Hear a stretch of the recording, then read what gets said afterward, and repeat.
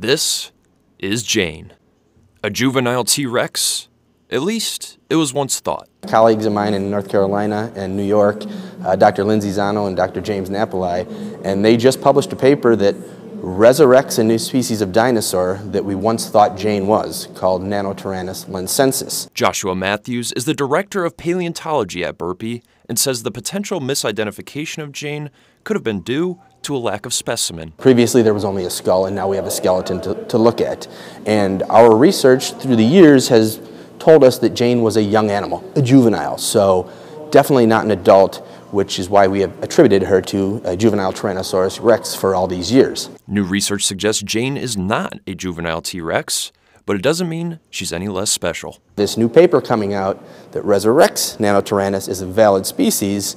Not only did they resurrect Nanotyrannus lensensis, but they looked at Jane's skeleton and determined she's not Nanotyrannus lensensis. She's in fact a brand new species, which they referred to as Nanotyrannus lethaeus, which means Jane is truly one of a kind, is the only known Nanotyrannus lethaeus known to science, and it is here at the Burpee Museum in Rockford, Illinois. Matthews says the new discovery is big for researchers. Jane is a new species, Nanotyrannus lethaeus, but we still know she's young. She's not an adult. So what does an adult Nanotyrannus lethaeus look like? So there's an abundance of new questions to be asked, new research to be done based off of this one paper that came out, based off of one 100% complete specimen that is down in North Carolina right now.